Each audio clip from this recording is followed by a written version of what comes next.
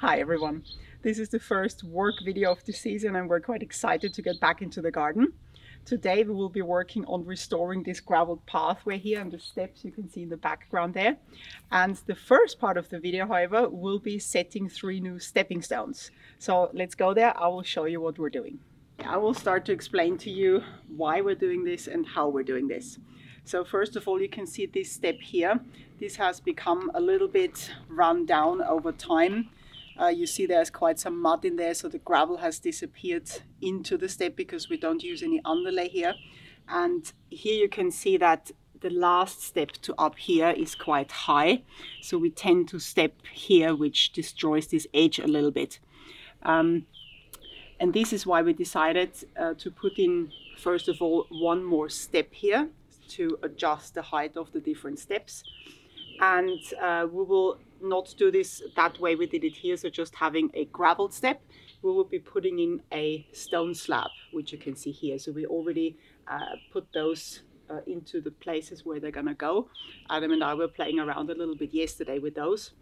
And we will cut out the last step here, where you can see this slab here. And then we will turn also the direction of the pathway that it leads onto the stepping stones that are in the pond. And then the last one here, this is a very big slab we're going to be putting down here. This one then leads from the stepping stones in the pond onto the step and then into the house here behind me. Right, so on this step here, we will be filling in that part a little bit to make the step turn this way, because at the moment it turns that way, which is kind of the shortcut way into the house and not really directly leading you over these stepping stones. Now this is a good option to have anyway, you know, for elderly people or children. The stepping stones aren't necessarily the safest pathway, so having this as a backup pathway is always good, but we want that the pathway leads you to those stepping stones here. So this is why we will be filling in some soil that we dig out here into that corner of that step here to make it turn this way. And then also we will take out this little bit here. So this is just soil here as well to make the step turn this way, so to say. And the next step will be this one here. Once we have this dug out, then this one will be placed pretty much as it is now. That fits quite well. We test walked it already yesterday.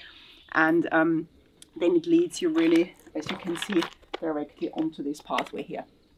Before we do that, however, we will place this one here and the big one there. And this one is a little different to place. This one will be placed in a sand bed, because here we have this big gravel. This is basalt gravel, and underneath the gravel we have underlay, and underneath the underlay we have about a foot or 30 centimeters deep gravel layer, and this is for drainage purposes.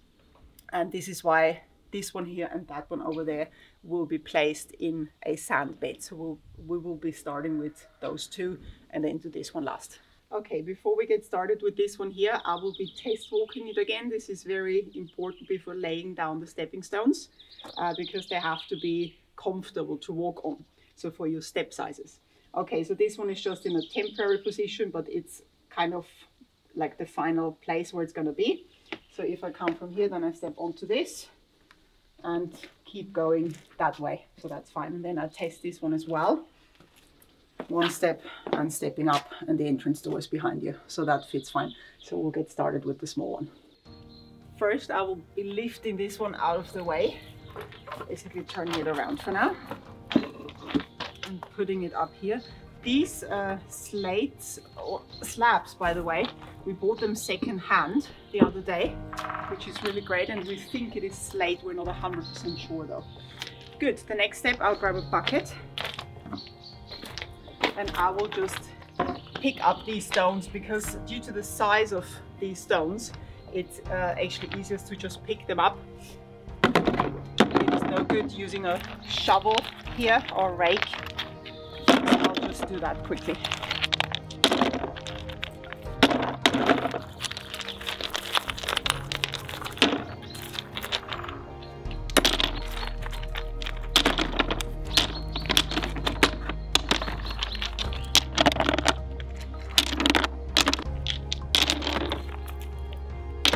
all the stones are out of the way. You can see the old underlay that is still here. It's still intact, that is good. And now, before we're putting the sand down, excuse me, I will put this one back down to check and see how it sits. Okay, and then I think like so. That looks quite nice. Let's double check this again. Yes, that's great. Okay, so what we want to achieve is, once the sand is in, we will move this out of the way again. To do that, this one will sit a little bit higher, and we want this to sit so that the surface of this sits at about the same level as the top surface of this gravel. So this is what we want to do here. And I think this looks good because now it's a little bit too low, but once the sand is underneath, it will lift it up a bit and then it will sit perfectly fine. We lifted this one out of the way again. Now it's the right way around and at the angle how we want it to be placed here, so we don't get this wrong. This is the sand we're using. This is building sand, not playground sand for play pits. That's because building sand is dry and stays dry. The other one, the playground sand, it's also just sand, so it's basically no different, but it sucks up moisture. And for us here, because we're in a hardiness zone 6, so we get freezing winters, it can lead to the sand actually building clumps because it just freezes together, which is no good for putting it under the stones. So that's where we're using building sand. Okay, let me start to distribute this.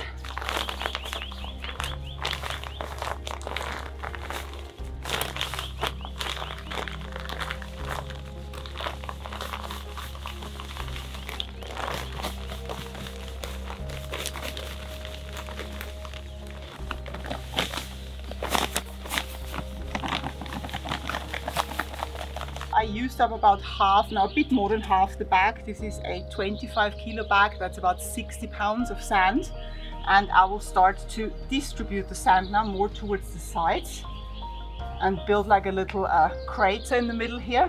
That's because we want mainly the edges or the outer bits to sit on the sand, because if the middle is too high, then the stone will not sit properly. So let's start with that, trying to guess the size of this based on the size of the stone. It should be about right. And if we need some more sand, we will see. So sometimes setting these stepping stones like that, this takes a little bit of time and maybe more than one approach. But I think, not this way, to compensate for this, I think that one we could give a try. Okay, so I'll just set that in.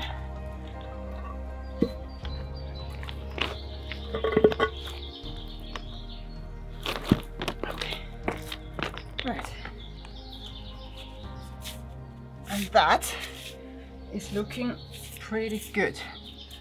So that doesn't move. So I always check by pushing down on all the like corners and edges and stepping on it. That looks good. I think we can leave it at that. Now let me check the position. I think also that, test walking it again. That looks good. So we're gonna leave it like that. Perfect. That's beginner's luck. That's what that is, first time round. Beginner's luck. Okay, so I have to get a spirit level because Adam didn't trust me with setting this. So looking along this way, this is pretty much correct. This side here is not quite right, so the slab needs to come up on that side a little bit. You can see I'm just lifting it by, what's that, maybe a centimeter or a few millimeters. So what we will do, I will, whilst looking at the spirit level, I'll be lifting it and putting some sand underneath. See if that's enough. I may have to refill some sand here. No, that's looking pretty good. It's almost a bit too much now, but that looks fine. Checking this side again. Yes, that's also very good. Okay.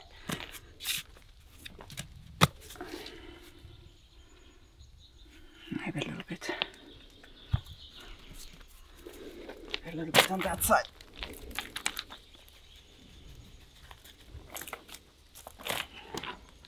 Now here we go. Now it's perfect. Good. I can't give you that. Why have I been doing the paving slabs for years? It takes you 2 minutes. Professional. Okay, good. Then next I will be filling it a little bit more sand around the edges here, just to make sure that, you know, the sand doesn't disappear over time. And then I'll be filling in the gravel, and then that's this one done. Then we'll move on to the big one.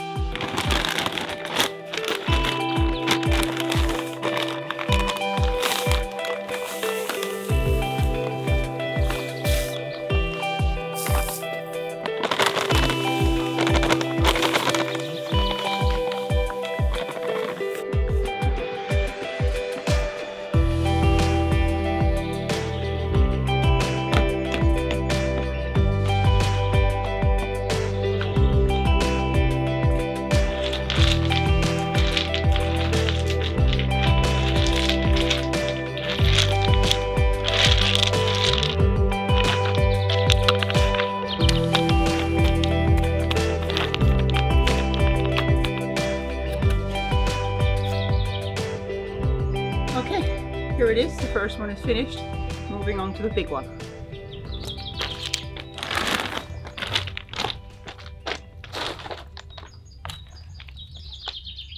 Alright, with this one here we're going to do the same process. I'm not going to explain it again, it's exactly what we did there. Because you can see the size of this one, Adam is going to help me lift it out of the way. Then we're taking the gravel off, putting the sand down, and then putting this one down. Ready? 1, 2, 3, go!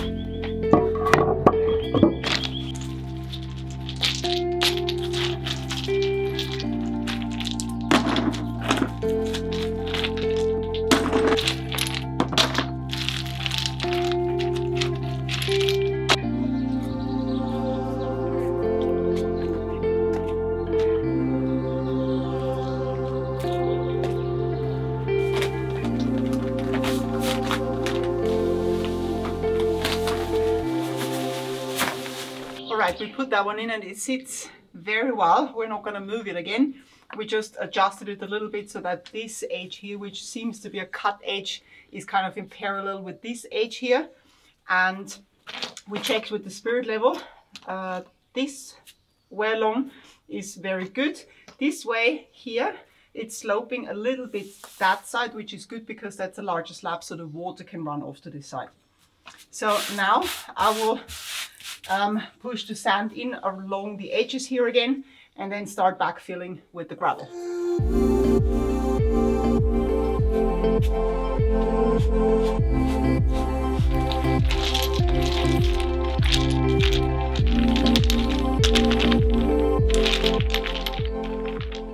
Okay, and the last few here, and then we're done with this one, and then we're on to the last one, which is the step, which will be a little bit trickier, but we'll manage.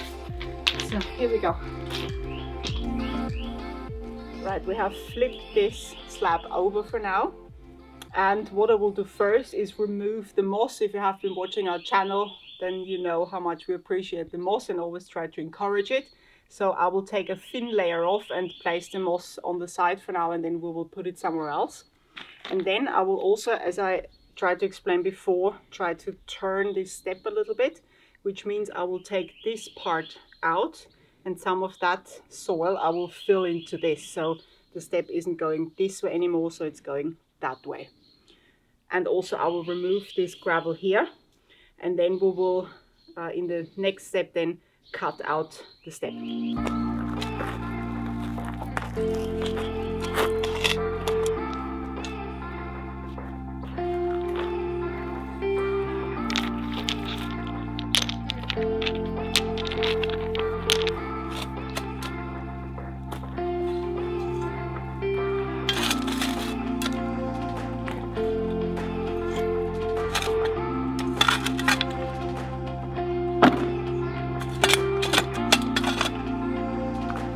Alright, so we have dug this one a little bit bigger, and I will flip this stone over to see how that fits.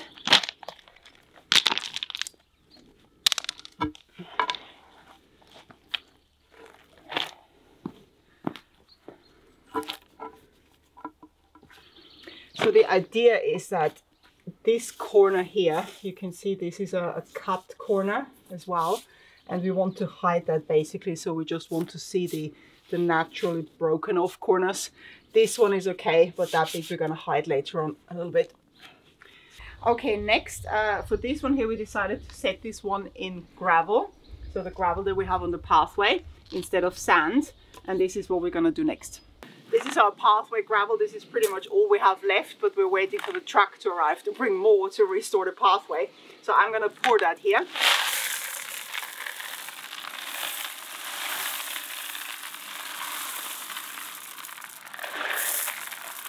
Again, trying to make this kind of a crater shape, so a little bit more on the outside, so along the edges, or just underneath the edges of this one. So same principle as with the sand.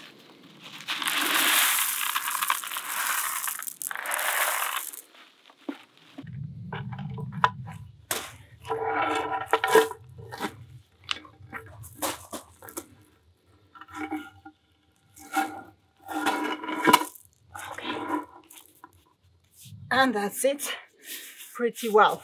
Here also I will push in the gravel along the edges like I did with the sand, so same way. And also I'll check with the spirit level to see how we're looking here.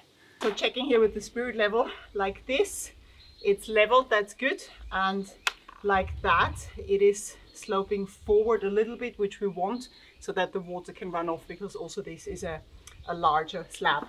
And what I'm doing now, I found a little bit more gravel, and I'm just filling in around the sides here and pack it in. And then I will, especially this bit here, which was the cut corner, cover that with soil. So some of this we've taken out, I'll pack that back in here. And then the last step will be to put the gravel on top and then build this step back.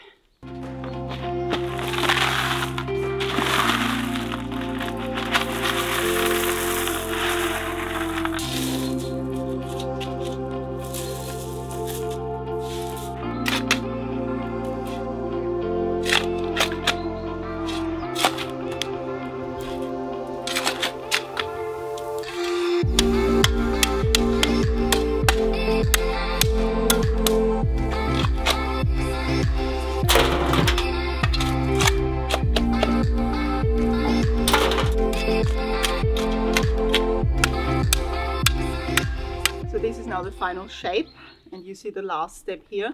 And actually, after digging this back out, you see this is the original step here with the gravel on. We decided to put another slab like this in there.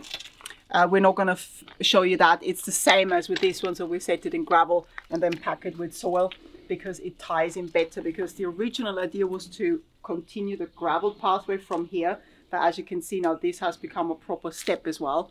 And it just fits better to the overall picture to have another slab here as well.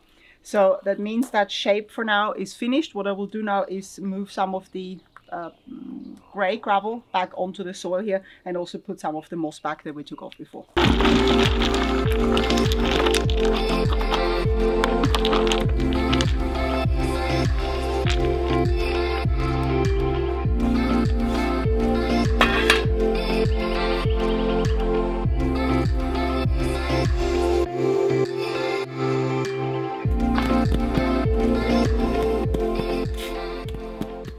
Good, then we're done here, except for this last one, which we will be putting in. We'll show you at the end of the video. And we're waiting for the gravel truck. It's coming in a minute.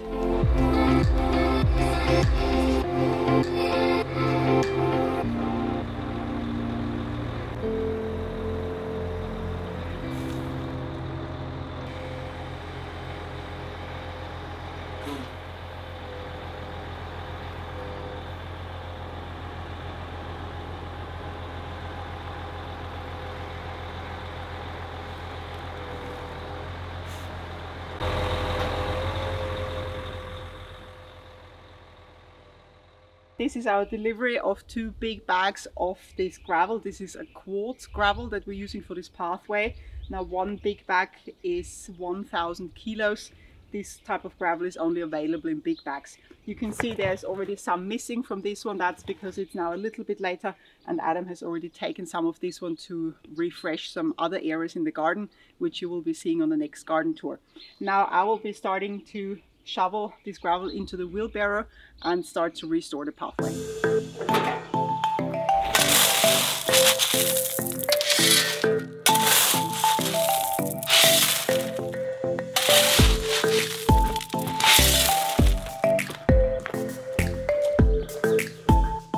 Why we're restoring this pathway is because we're not using underlay on this pathway. You can see here these patches of soil that are coming through. That's because the gravel is sinking naturally into the soil from snow, from rain, just over the years. And so this is why we want to restore that, because when it gets rainy again or wet again, then all this turns into muddy patches really, which is not ideal for a pathway.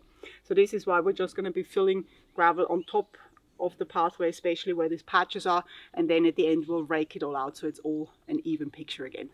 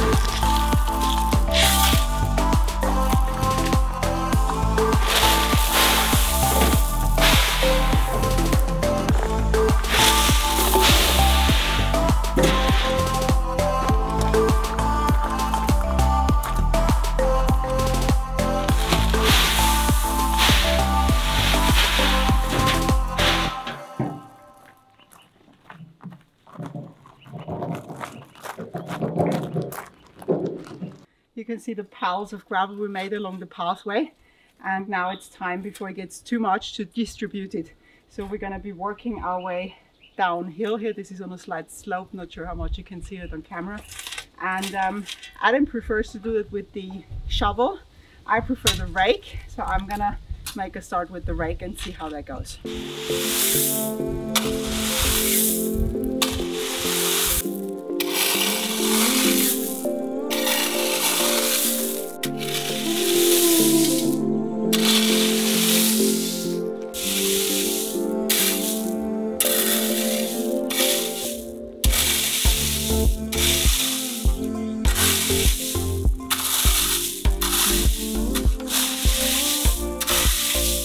At the moment this gravel is a little bit too thick, and you notice that by walking on it, this is difficult to see when you're raking it, but you see when I walk I kind of roll away, and that's because this gravel is a round gravel, so the stones, they're not interlocking, they are just rolling away. For this kind of slope we have, that's just a slight slope, that's okay. If you have a slope that is steeper, then this is not an ideal type of gravel because it just keeps rolling. So all this is still a little bit too thick, so I will just rake this down again to make it thinner and find a balance between what is good enough to fill it in, especially the patches with soil, and still good enough to walk on without rolling away. On the sides, what you saw me doing is this. So we do not want this pathway to have, you see, like so. We do not want this pathway to have straight edges. We want it to look really natural, and for that we just rake it basically out onto the soil that is here and onto the moss.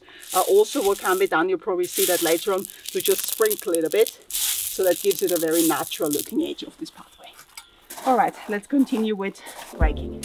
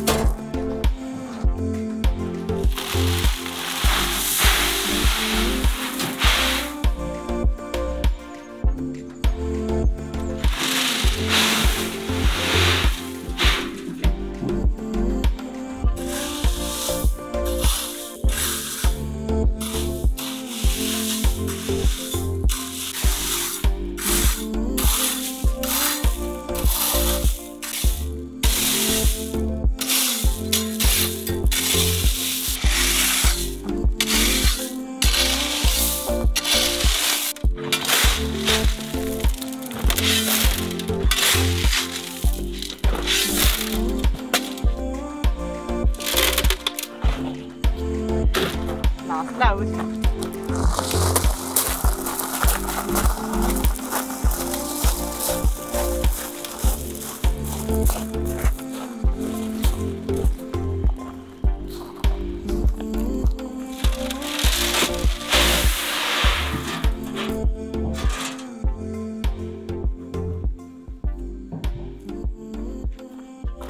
Rake this quickly.